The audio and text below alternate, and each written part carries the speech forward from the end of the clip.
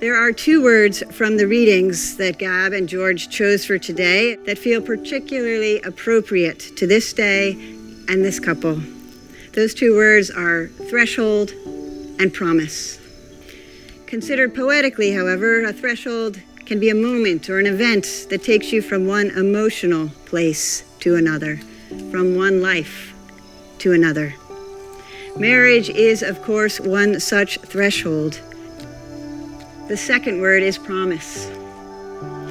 A promise is a declaration that you will do or refrain from doing something specified, and today's vows include all kinds of such declarations.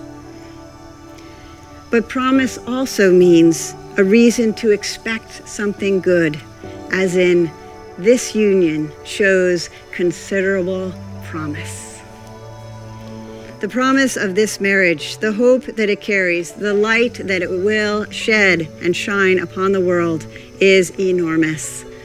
So take care of that light, and may the promise of you, the two of you, secured by the love of God, protect you always and carry you across many thresholds towards joy and gladness.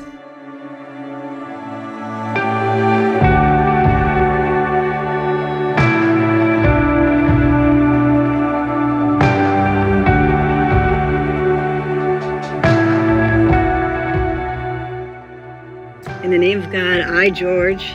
In the name of God, I, George. Take you, Gabrielle, to be my wife. Gabrielle, to be my wife. To have and to hold from this day forward. To have and to hold from this day forward. For better, for worse. For better and for worse. For richer, for poorer. For richer, for poorer. In sickness and in health. In sickness and in health. To love and to cherish. To love and to cherish. Until we are parted by death. Until we are parted by death. This is my solemn vow. This is my solemn vow. In the name of God, I, Gabrielle, take you, George, to be my husband. In the name of God, I, Gabrielle, take you, George, to be my husband. To have and to hold from this day forward.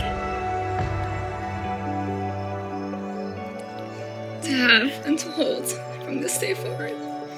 For better, for worse. For better or for worse. For richer, for poorer. For richer or for poorer. In sickness and in health. In sickness and in health. To love and to cherish. To love and to cherish. Until we are parted by death. Until we are parted by death. This is my solemn vow. This is my solemn vow.